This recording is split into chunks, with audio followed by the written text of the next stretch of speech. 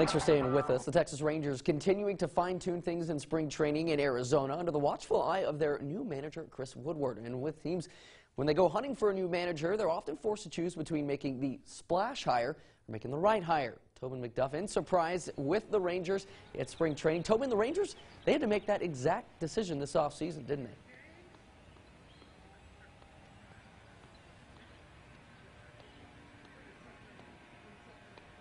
Indeed they did, Matt. You know, like you said, I mean, you often have to force between making the splash hire and the right hire. And, well, Rangers GM John Daniels really feels the Rangers made the right hire in Chris Woodward, believing that this is the man that will take the Texas Rangers to their first ever World Series championship.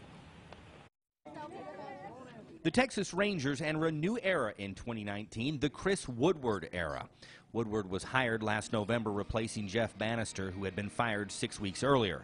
Players say the atmosphere has changed dramatically. He's very good at communicating, and he kind of helps take the weight off of our shoulders. This game is hard. He played the game for a long time, so he knows how difficult it is to go out there and perform at a high level every single day. So, you know, he makes it all about us. Woodward says communicating with his assistant coaches is instrumental to his success. Julio and Oscar and I have talked a lot, you know, inside just about our processes moving forward. This spring training may be the most important spring of his managerial career.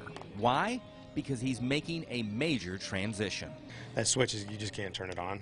You know, you got to kind of ramp it up, just like the players are kind of doing. It's something obviously I'm thinking a lot about, and I look forward to opening day, but it's coming up. One-loss records mean nothing in spring training, but that all changes on March 28th when the Chicago Cubs visit Globe Life Park.